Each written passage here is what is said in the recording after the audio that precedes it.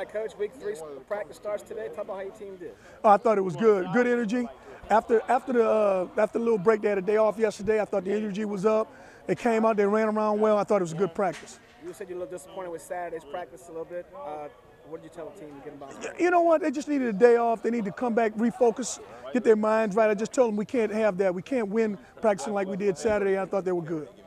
You guys seem to slow it down a little bit, a little more teaching going on, especially with the cornerbacks with the blinders on. Talk about that. Absolutely. You know, they had bad eyes. They need glasses like I got. So what we did, we put blinders on them so they can focus in on exactly what they're doing. It worked out well for them today. I thought they had a good day. That's something you guys have done in the past? Or? Absolutely. I mean, it helps with your focus. The thing about corners, you just got to watch. Keep your eye on your luggage. Keep your eye on your luggage. So just got to watch where your man's going. You guys got a couple more practice this week, obviously. You got a couple more weeks to practice.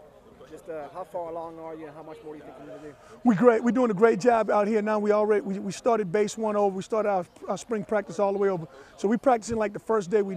Just like the first day. So it went well today. It was a review.